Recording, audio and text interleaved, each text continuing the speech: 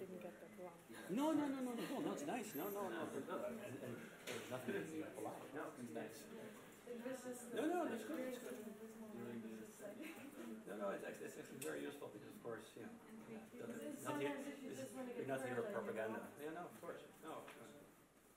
I think I said it yesterday. I use ArcGIS for some things. I mean, it's, you have to say that. So. Is that calculated locality field? What's that? Does it mean you have like the U plus whatever Lima plus Avenida plus so it's everything calculated? Oh yeah, yes, yeah, because that thing the concatenated, yeah, right. Rather than having separate fields, there's now like location and then province or department of the country put together in one string. And you can say to do like. And the four links is The four? Oh, just the fourth one. This is important. okay. Yeah, because there's a whole list of 100 records. I guess number 1, 2, and 3 into there. So the fourth one.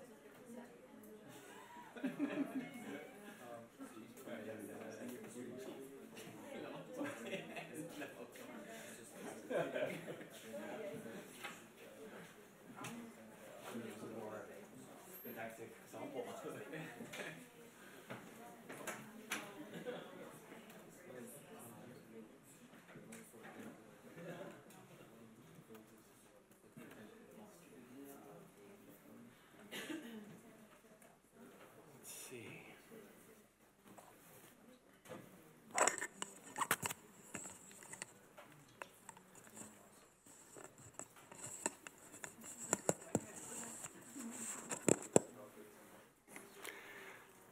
I'm back.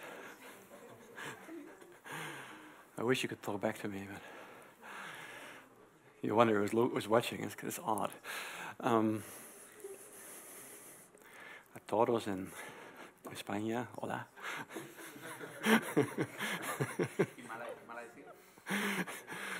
Futebol. Pas Brazil. What else can I say? Bonjour, les Français.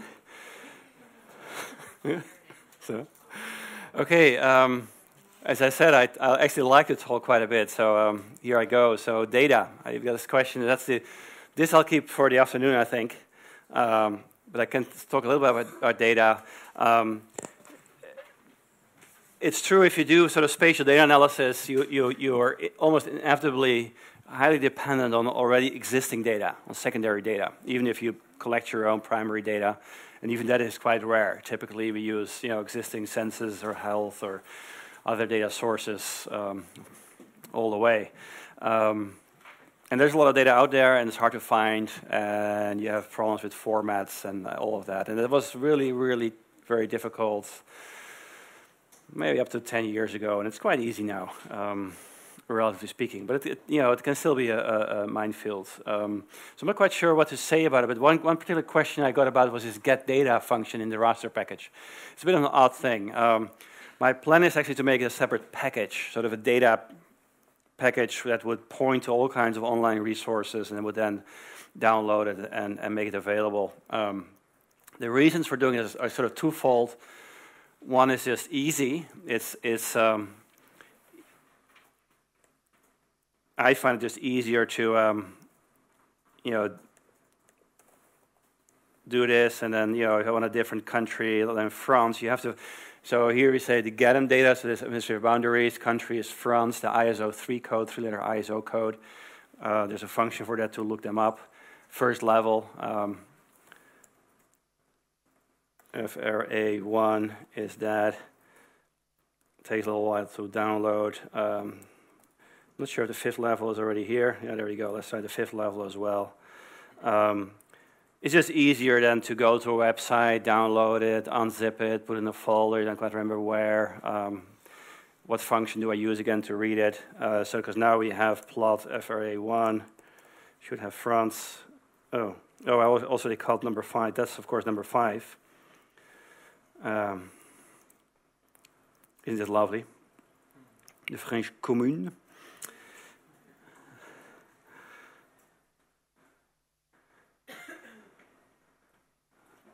clearly this is not a data set that's very appropriate for my machine, and or it takes a little while to draw. But eventually it gets there. Wow. So how many communes are there in France? We'll find out when it stops drawing. I think it's still drawing. Wow. I'm not sure. Maybe I can just. I'm not sure what I did. Oh, it's finished. So FRA1, which was really so 36,000 communes, at least according to this data set. The actual number 1.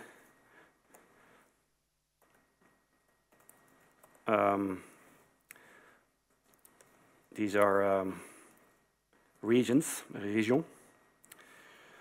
You can add those plots, FRA1. That is true. Border is red. Line width is 2. See if you can see that. There we go. So that's nice. That makes it easy. Of course, if you have data for the French departments that you may want to link to this to plot something, you always have a lot of trouble with the spelling. You may have Ron Alps, but without the little hat on the O, or without the dash, and so it's always a lot of work to make these things fit. But there's the data. Certainly for display, you can use them. Yes. Can you go back to how you got that data? Because I missed it. Do you have an internet connection? It says I do. It says you do. Well, if it says it, so that's so. It just says unexpected input in.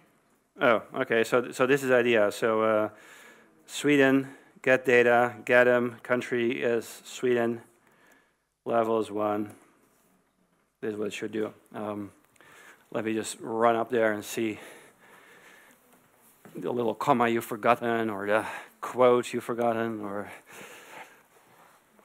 something like that. Let's see. Country is unexpected input in. That's odd.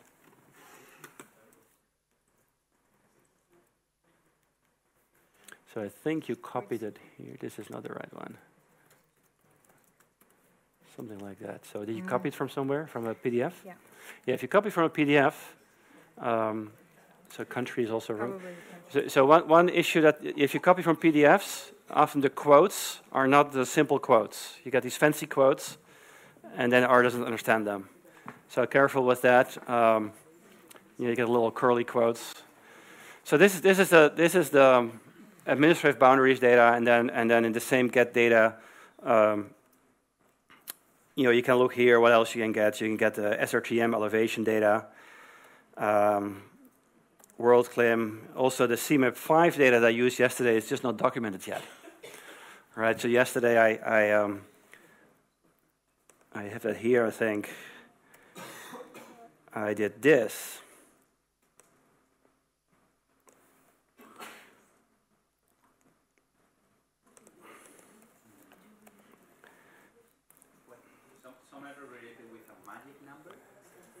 A magic number? Yeah, I think I missed the magic number or something. Give me this error. Battery stop. File magic number. Maybe corrupted. Oh, well, that means that your download was incomplete. Okay, maybe the internet was. Yeah, probably, yeah. Because it tries to unzip it, but it cannot, or something like that, or yeah. And so this is one easy way to get data. Obviously, there's only very few data sources.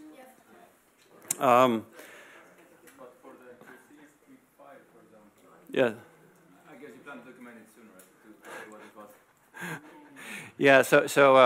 So this gets us a bit also to climate data downscaling, and so if you for now, I mean, you can sort of guess it. I mean, you have the hard part. Well, you have CMAP5, a model name, an RCP, and a year, and a resolution. This is like the world clim. You just have to know what model names you can use and what RCPs, what is 4 RCPs. But if you want to really use this, you would be able to figure it out probably if you went to the World Clim website, because there's the same acronyms. But you can also certainly download it from there. So download data, future conditions. Let's go to the 5 minutes resolution. And so what I used was this one here, which you can hardly see, but HD 26 is the RCP. So well, I was using 85, so that's the one I had actually. So this one, HD 85 BI 50, so 2050s or 2070s, and so you could reconstruct it, but it's probably easiest to at this point to, why would you could just download them from here and use them that way. But yes, the idea is that I will document that soon. The important thing is though they're available, and so if you download them here, you have to unzip them, and then you have to, which is not so easy. Actually, maybe let's do that. Let's just download some files and let's see if we can work out how that works. So I'll take a low resolution, 10 minutes, so that goes relatively quickly. Let's do 2070. Let's do the bioclimatics again for this model. Doesn't really matter. See if it will download. Okay, it's downloading. Yes, question? Somebody here? Yeah. It's a different question. Is it easily to get greenness data the same way? What kind of data? Greenness data. Greenness, like ocean greenness or just or land greenness? Yeah, well, in principle, yes. There's different sources. But this is typically kind of a MODIS or satellite product. So let's look at that as well. Let's just look at that. Let's find one. So here's this zip file that I downloaded. All these files in there. So let's unzip these. I'll put it in temp. New folder. Come on. Try again. New. CMIP5. I'll put them in there. Okay, so here are my downloaded files. Now, how do I use those? Well, let's just, one way to start would be this way. Let's see what's, okay, you know this goes wrong. Why does it go wrong? If you've all seen this, error, /c is an unrecognized escape in character string starting, la. What the hell does that mean? Yeah, you probably know. Go ahead, tell me. Wrong slash. You have a wrong slash. What is the wrong slash? I mean. Slash. Oh, so the backslash is wrong, but why? Why is it? And why is this one wrong and that one is not wrong? Has a special meaning, right? So this slash is the escape character. This combined with another character has a special meaning. So it's used to indicate that it's, this is an N, but this is escape N and it has a special meaning. What does escape N mean? Following line? New line. Return. Hard return. Escape T. Very common. Tabulate. And so that's sort of the ASCII code to have some of these word processing symbols, if you like, or tricks in a text file. Now, and so this is wrong, but this is fine. But now this one, unrecognized. /c doesn't mean anything. So that's what it's saying. This I understand because what we had C : tab EMP unknown character. And so what do we do? Two things you can do. Escape the escape. You say, well, escape slash means actually you want to slash. Now it's fine. Right? So escape.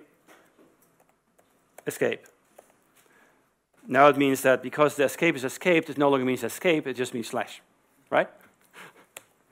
Okay. On Linux, you always use forward slashes, and it also works. Okay, so these are the files we downloaded. This was the model abbreviation, RCP, bioclim, 2050, and then one, da-da-da-da. So why are they in this order? Well, they are in this order because this is the alphabetical order. Now the alphabetical order doesn't really help us very much, right? Because this is alphabetic. 1, 1, 0, 1, 1, 1, 2, and eventually get to 3. Alphabetic is not 1, 2, 3 if you have also a 10 in there.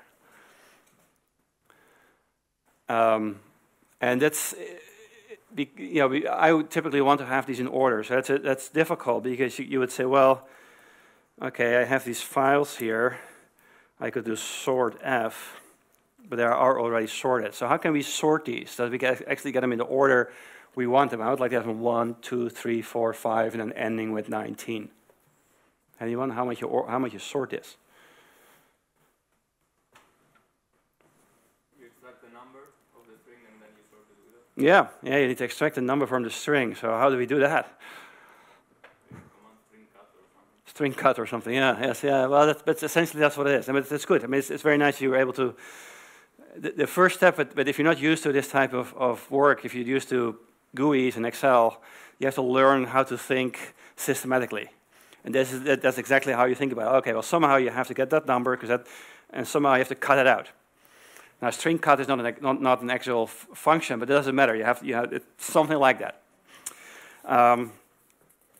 Let's see. What can we do? Well, one way to think about it is there's some. It's not so easy. You cannot say, well, so it's 1, 2, 3, 4, 5, 6, 7, 8. You could say, well, cut 9 and 10. Well, sometimes it's 9, sometimes it's 10. But at least you can cut off the first 8 characters and get 9 and 10, and then maybe get rid of the dots. That may be one way. So we could say substring F 9 to 10. It's probably wrong, but let's see what that does. Actually right. And now this will work actually, because I'll just say, well, what about S integer? That was easy. Okay, so now this is nice to have. So we have these integers, and let's call that I. And what we want to get is, of course, this. Well, we want the file names to sort like this. So how do you do that? Still not quite there. We sort of have this now, but now we need to sort this by. It's not so easy, or is it? Wow. How would you do that? There's a really interesting magical formula. This is odd how this works. Maybe there's different ways, but the way I would do it is odd. So you can say, well, O. Give it a name. And okay. transform that in an object, and then use it to order. Yeah, well, so I've given it a name, so it's I. So how do I use this to order those? You put F, how do you say brackets, I? Fi. Nope, 1, 18, 19. So if you do that, you get the first and then the 10th and the 11th. So we had F this way. So you get the first and then the 10th, but the 10th is this one. But what we need is this, we need this one. We need the 12th. That's close, but what's that? In sort I. Yeah, no, because if you do in sort I, well, they'll all be in there. I mean, it's interesting. I in sort I. Is that what you say? That's an odd thing to say because all i's are, of course, in sort I. So that won't change anything. So if you say I in I essentially, that's all true if you sort it or not. So I in I, so you could say is I in 1, 2, 3? Well, some are and some are not. Decreasing. Adding the argument decreasing? I'll show it. So what you use is the order function. Order I. And you get this. And it works very odd. But now if you do F order I, padam. Okay, so and it's hard to follow how that works. And so, but the trick is here. So order I is sort of how it ought to be sorted. So if you say, so order I is 1/12. And if you count 1, 2, 3, 4, 5, 6, 7, 8, 9, 10, 11, 12 is the 2. So basically it says if you want to order I, these are the indices that you need to use. So you first want I1, then I12, then I13, etc. So if you do I order I, you get the same as sort I. So order I tells us how you need to, what you need to change in the order of I to sort I. And given that I has these numbers that came from F, it needs to be sorted the same way. So now we know how to sort F, because we figured out how to sort I by getting this order I. And so it's a really odd, nice little trick, but it can be very confusing because you see these order I numbers and I always mix up what they actually mean. But F order I sorts them. Okay, that's great. So now I assigned it back to F. Now I have these file names.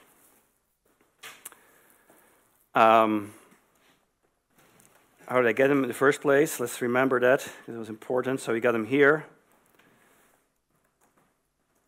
And then I sorted them this way. Now, that's interesting because sort I decreasing through would order I, but wouldn't order F. no. No, why would it? Because you're touching I, not F, right? It doesn't do anything to F. But by putting I, wouldn't we be using the indexes of F to order F? I mean, What would you type? I would type I is sort F. I is sort F. Well, then you just get but then you just get F back. Actually, I use a different words here. I will first make the list of the files, okay, and then I use as integer substring for having a. So that's I. So having the numbers, that's I, and then I will sort I decreasing false. So I will get. That's ref sort I. But then it's just the opposite. No. Actually, I would put sort decreasing false. Is that the same thing? Is not. I had an ascending order. Oh, okay, so that's just sort I then. That's it. Exactly. And then I would use I, but it didn't work. No, because now you just have one. Now if you use I, you just get exactly the same order what you already have, because you say F1, F2, F3, F4, and that's what you already have. You don't change anything. Right? If you do F I at this point, that's exactly what F is, because you're getting F1, F2, F3 in the same order as you already had them. So it doesn't change the thing. That's why order I is interesting, because that is. Now these indices are different. Oh, you're going to get F1, F12, F13, and then so you get F1, 2, 3, 4, 5, up, and then you get 11, 12, etc. So that's why this one works. All right, so this one works. Let's leave it at that. So I'll just, for simplicity, I'll set my working directory. Well, let's not do that. So we have these files in order, and now how do we make a raster object that we can work with? What would be a function before that? So now we have the file names, but we don't have an object yet that these are these future climate data, and let's say we want to extract some values or whatever we want to do. What stack? These are multiple files. We want a single object, so we say stack F. So S equals stack F. Doesn't work. Does not exist in the file system. And is not recognized as a support dataset name. Well, I think that should be or, but well, and is fine too, I suppose. It doesn't exist, and we don't recognize it either. Why is that? File exists. We are not in the. It's in the right. We're not in that folder, right? So that these files, I got them by saying list files. In this folder, I didn't say full names is true, where you would get the file names with the folder name appended to it. And so it thinks it's in my current working directory, which is get working directory. It thinks it's here. Well, there's different ways you can work with that. You could change your working directory. I typically don't like to do that. And so what I would do now is just say paste 0. The folder where it came from, which is this one.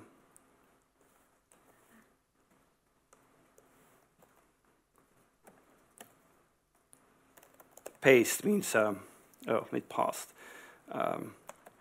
Glue together, in this case. Not the same paste as in copy and paste. So let's call it FF. And so now FF are the full file names with a path where they are. And so stack FF. Now something is working, and S is our data set. So this is how you would do it, by downloading them manually.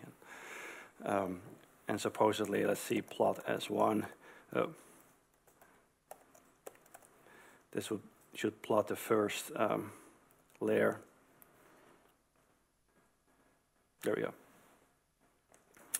Okay, you want vegetation data, right, or greenness. So let's see, greenness data. The greenness of monitoring methods. Okay, let's do something else. Let's do NDVI. So that's a technical term, normalized differential vegetation index. Data, let's see, download.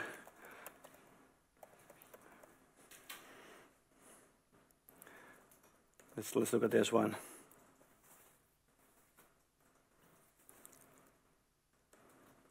Let's open this one. Not sure anyone knows a very nice simple source, but well, let's just see how far we get.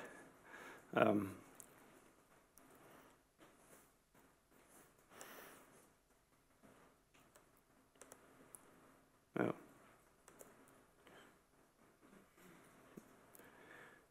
University of Maryland is not home today. Oh, go back. Come on. What's going on?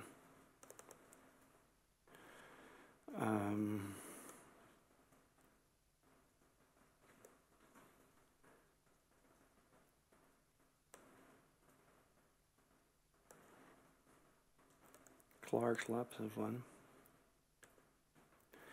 Okay, here, 16-day L3 global 215 meters. Mod 13Q1. Anyone understands this stuff? Any Modis users? There are some, because people complained to me that Modis was too slow with the raster package. Now speak up. Not paying attention. Anyone else? Well, what this all means, vegetation indices, 16-day L3 global 250 meters, mod 13 Q1. I mean, it's kind of acadabra.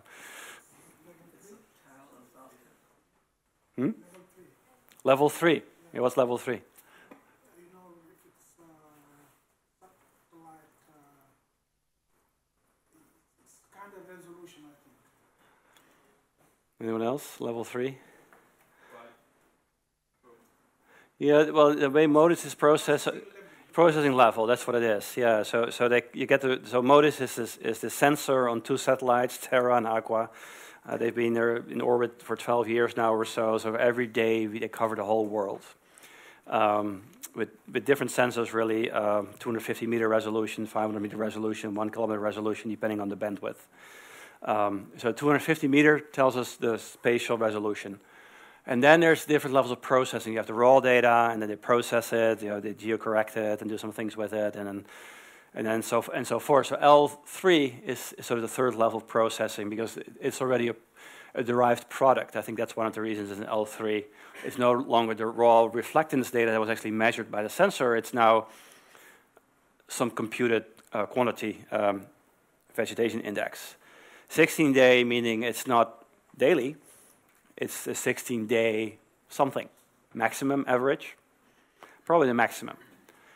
In many places, Modis comes over every day, but you're lucky if you find one day. Like in Bergen, you're lucky if you find a good day without clouds.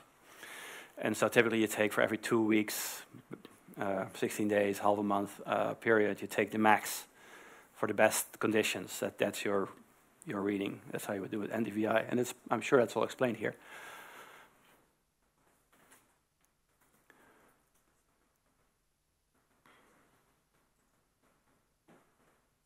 Like in the third paragraph.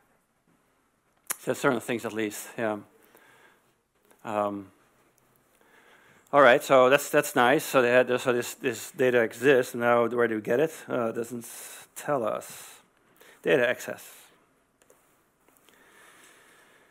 NASA is just terrible for this stuff. It's just so complicated. Each time you have to relearn it. But let's see if there's a simple one where you can just download it without have to set up an account and everything. Of course, data access helps us. The data pool, online archive. That's what we could try. Meanwhile, there's also this one, which again points to Maryland, which was offline, it seems. Let's see if it... Land cover data. Okay, let's see how the data pool is working. Okay, download via HTTP. Okay, well, let's do Aster, another satellite, higher resolution, Modus Aqua, Modus Terra. So the satellites are called Aqua and Terra. They have the same instrument, Modus instrument on it. Well, it's a different instrument, but it's the same specifications. Combined, you don't really care which one it is. Okay, there we go. Now what? What are these directories? Well, these are these different products. So which one did we want to have? 13Q1. It's not there. They have 12C1, 12Q1, 20. We could try 12C1, but I don't know what it is. Let's see, 12C1. But let's just have a look at it. Okay, now we have these numbers. Any idea what those mean? You could probably guess it, right? 2012 to the 11. So those are years. So this is just one yearly thing. But it's not what we wanted, so let's not do that. I'll leave it at that, actually. I don't know of a simple source. The short of it is, yes, it's there. It takes a while to find it. In this example where I was going, now we get HDF format, which is actually a problem. RGDAL, the standard RGDAL for Windows doesn't read that, so you have to use some other tools to transform that to another file format. So Modus is tricky, but it's certainly there, and I'll try to spend some time to find something, but it's probably will take too long for just to do this as a group. Yeah, so data, it's hard to give a general statement. There's a lot of data out there. There's an incredible amount of data out there. It's surprising how poorly organized it is. You think, well, if there could be so much efficiency would be gained if that were easier available, but it isn't. It said that it has to be authorized for certain people. Is that they use it? Out here? No, that's just. Maybe I first have to turn down the camera before I respond to that. No, that's just the boilerplate statement they always put. It's like these emails that people send to mailing lists say that this is only for intended recipients, and if you're not the intended recipient, you should delete this, and if you don't do that, we will prosecute to the full extent the law and da da da da. This is just to say, well, who knows? But we can always try to get you. But yeah, this is the United States. You know, they like legal thing. So disciplinary action in criminal prosecution. At least the nice thing here, they actually specify that you're consenting to complete monitoring with no expectation of privacy. They typically don't say that. In everything else we do. So no, that's just a click ahead, isn't it? Here at least they say so.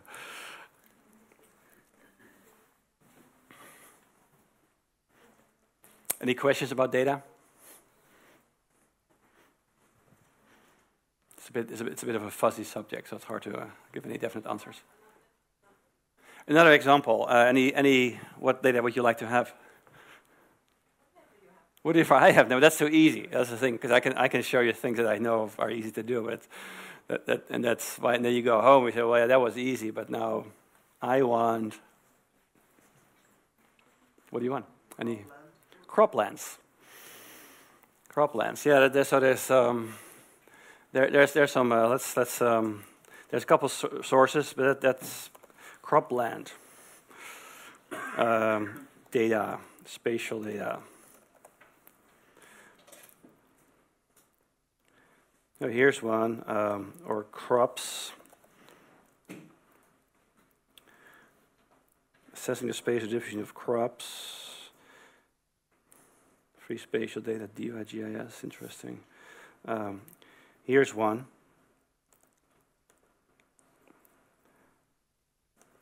Let's look at this one.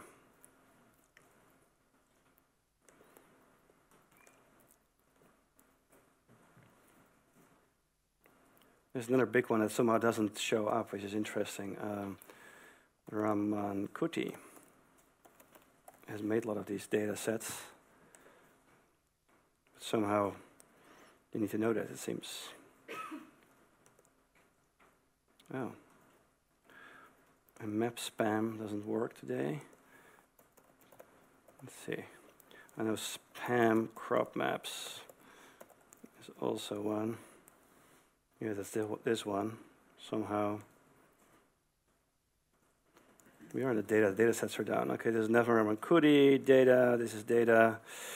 Okay, global cropland and pasture data. New from 2007. Harvest area and yields for 175 crops. Which one do you prefer? Just a cropland or specific crops? Let's say cropland. There's there. NetCDF. Oof. Anyone know what that is? NetCDF. Okay, you got global crop and pasture 1700 2007 half degree netcdf.zip. Yeah. Well, yes, and actually, in the raster packages, that's pretty much automated, so you can just treat it as any raster data set. That's nice to get up this. So netcdf is a format that's used particularly in climatology. It's a generic file format you can use to store any kind of array of any dimension. So matrix or three-dimensional, four-dimensional array. So the climatologists like it because you can, for example, these climate models. You have spatial data, and then you have the atmosphere, so you have different heights, and then you have time. So you have a lot of dimensions, and you have different variables. And netcdf is a very nice file format to store that. And some other groups also use it. But it took a long time for the sort of the GIS community to deal with that. ArcGIS now also I think can read it. So R has the netcdf, the NCDF package, and then the raster package uses that to just treat this as any other spatial data set. So let's see if that's going to work. Open this. Maybe you can even animate this and look at the changes in cropland over time. That'd be nice. Where do I put this? Let's put it again in seed temp. Or just here, will allow me continue. Okay, so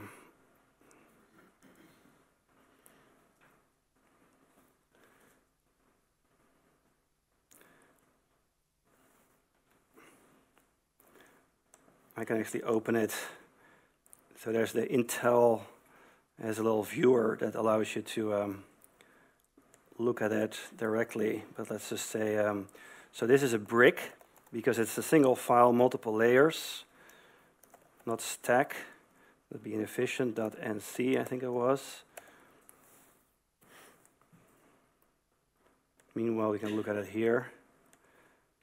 So you can inspect sort of what's in there with some of these tools: global historical land cover data, sources, no history, Gregorian calendar. So it tells us how time is kept and where we start, and if you have leap years or things like that. Use certain conventions. Here's a time, 1700, 1701. So that's years. All the latitudes, all the longitudes. Anyway, that's all in that file, but we don't need to know that because we just have this brick now. and we can do plot B1. It's kind of hard to see these colors. So basically, it says in 1700 that really, Western Europe was, and India and parts of China and Yangtze area and Nigeria, a lot of cropland. These are big guesses, right? But that's what they figured, and very little in South America. So let's actually we could compare that with. So we have 308 layers. So let's look at the last one. Let's make a new one, new window, so we can put it next to each other.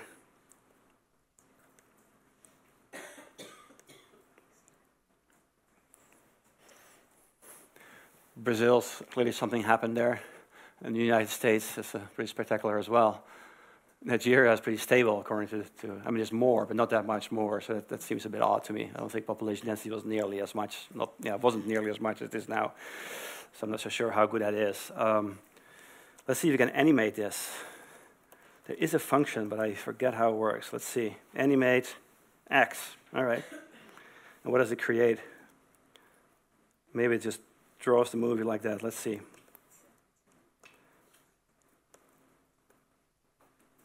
I truly don't quite remember, but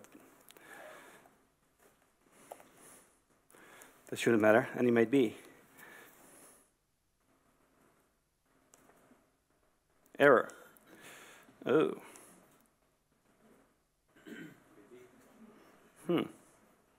Well, I guess that's not going to work. Why would it be, though? Well, not working. Strange, but maybe I can try. I'll aggregate it, make it a bit smaller.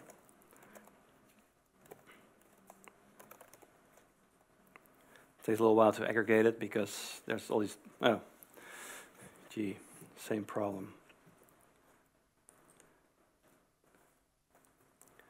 Maybe I've been doing too many things. I'm just going to close and open up again. Library raster.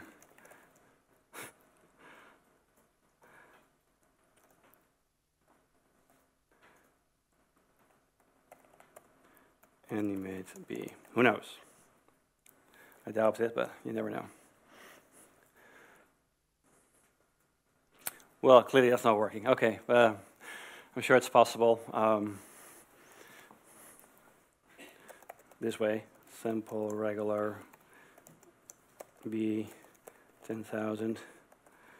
I'll make a very small version of it and see if we can animate it then. Something not working. Oh well. We'll zip it up. We got the data. At least we got the data. There seems to be something other thing that's odd with it. I'm not sure. What? Also, a way might be to animate, to make a GIF of the. Well, that's what this would do. That's what I mean. Well, there's two things this can do. This would just animate it live, but there's also a way to write it to a GIF. So you can save it and put it in your PowerPoint. So I use that function to create. Let's see. I have some here. G Drive. No, in Docs, PowerPoint.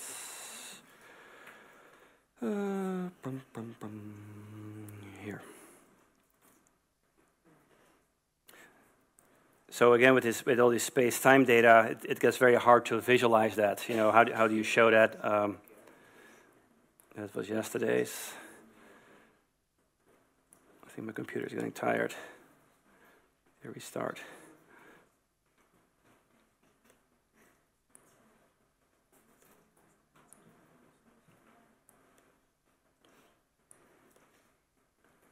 Oh, I already showed one animation yesterday, actually. But because you asked for cropland, well, here's a couple.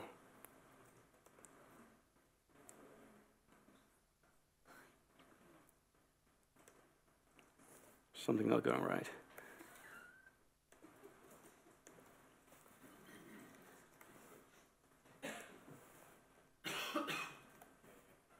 Sorry, I just have a question. Are you saving the codes or for me it's really difficult to document what you're doing because it's like the Yeah, well, I don't really, all the time. I don't really expect you to be documenting it. I mean, you have the documentation. A lot of the things I talk about are in there. I really think what I would try to do over you is to listen and to follow the concepts and the thinking and the logic, not any particular command, because they are really in these handouts anyway. It provides some more context. But I will try to save them anyway in the future. The ones I had, I just thrown away. But I think it's really not too worthwhile to write them down, because you get all these little code snippets. I mean, like the sorting I was doing. Yeah, there's all kinds of little tricks. But you know, when I said, like, the important thing is that you understand sort of certain steps you have to take, and that's really where I feel you have to get from what I talk about. So here's one animation. Here's another one. The really model output. But I had some here that I thought I would show, but I forget where they are now. Here's another. This is what's this more a cropland example. This is corn in the United States from 1870 to 2012 or so. So yeah, you can look at cropland over time and animate it and analyze it. Yeah, so data is very multidimensional, so it's hard to make many general statements about it. But. All right, I think any questions about data issues? So we talked a bit about these boundaries, and economists will often work with boundaries and census type data and try to link those, and that's troublesome with these names that don't match. It just takes time to do it. Another problem with these boundaries that I was showing for France is that they change over time, so very often you get data for a set of, say, provinces, and then you have maps of the provinces, but it doesn't match because there was a change. You go into QGIS and try to fix that, maybe by drawing new boundaries in, looking at Wikipedia, stuff like that. It's for raster grid, or raster stack, but how would you put this in a raster? I mean, this seems to have more than... These are actually... that's true. The animate function I showed was for breaks. This is actually spatial points, and probably done with the animate package, or just with a loop, some kind of a loop where you just plot one after the other. Yeah, it's a good point. This is different. The other ones, yes, but this was a different example. I'm going to restart here. Okay, I'll come around again. See how far we're getting before lunch. So you can think about the afternoon. So in the afternoon I want to talk about, downscaling I didn't talk about. That was other question. So climate data. Climate data is something that Tom Hengel is also working on. He's working on a project to get high resolution, high spatial temporal resolution weather data. So historically there's always been the sort of the trade-off. Either you had high temporal resolution like weather stations. You have daily data or even hourly data, but only for stations. And then you have raster data. Typically, then initially there were very large areas, maybe half degree. Then there's worldclim, which is high spatial resolution with very low temporal resolution, because you only have climate averages. So it's this trade-off of what you had available between time and space. And increasingly, right, so you either had time or you had space. If this is time, can you even see this? But increasingly we're going there. But it's also a difficult area to navigate, where you have all kinds of different products. But the CMIP5 data we're showing, so there is very high spatial resolution, downscaled future climate data on the WorldClim website you can use in this context. That's probably as good as you need in most cases. It's just some average for 2050, 2070. It's for more complex models where you really want to simulate some daily weather data for some ecological response process model or so, where things are trickier and where it's even there it may be unclear whether you really want daily data or just want to simulate daily data out of monthly data or approximate things. And there's all kinds of opportunities or different routes people are taking. A lot of literature about all kinds of different examples, but. So I would say, a lot of downscaling that exists, typically you don't need it. need to do it yourself anymore. I would hope. Send me an email if you have any particular questions. Like, oh, I need this for this country, and if you say it exists, then where is it? And I might be wrong. You know, I've done a lot of downscaling of climate data, but also, for example, of what I showed yesterday a little bit of income data, where you may have this different type of downscaling. You may only know for departments, but you may want to estimate for communes or so. There are tricks for that. But otherwise, I'll leave it at that. And this afternoon, I can talk a bit more about particularly the machine learning things and cross-validation also in that context. So that also comes up in some of the chapters of this PDF, but I've been talking so much that maybe you haven't gotten there yet, so I'll let you work.